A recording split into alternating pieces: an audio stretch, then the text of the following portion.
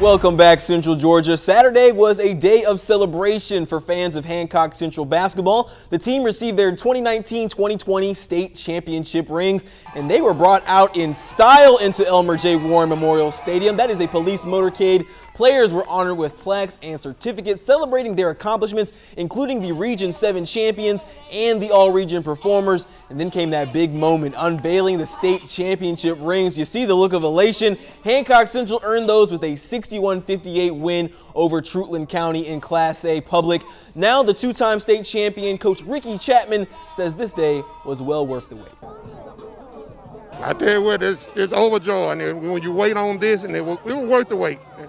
It should have happened back in March, and we were sitting waiting on it, but such a good group of kids, it was worth it. And that championship was the second in Hancock Central's basketball history. The last time they won it back in 2008.